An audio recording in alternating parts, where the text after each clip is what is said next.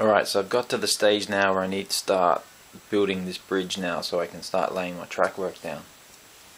So this radius corner, I actually know what this is. It's a 580mm radius corner from the NRL software. So what I did is got some paper and marked out a 580 radius, and I've glued it down to this piece of cardboard and cut it out, which nicely forms a template there for a bridge. So I then took this template and marked it out on some plywood. I had some leftover plywood from the top here, and cut out the bridge radius. There's the 7mm ply there, and I've got 3mm ply cut about 30mm, and it's nailed in and glued, and it's just wide enough to fit over the top of the risers, and it just slots down like so.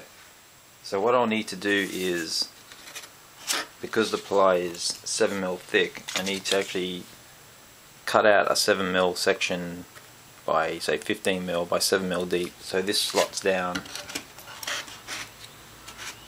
and at the top of the foam it will end up the same level as the plywood. And then I'll just be running the track bed in one continuous hit across the bridge. So the bridge will be completely permanent and won't be removable. Yeah, so I've got two bridges to build. I've got one over the other side of the layout, and I've started to add some of the detail to the bridge. I've just added these small sections of timber and glued them, and these little bits here.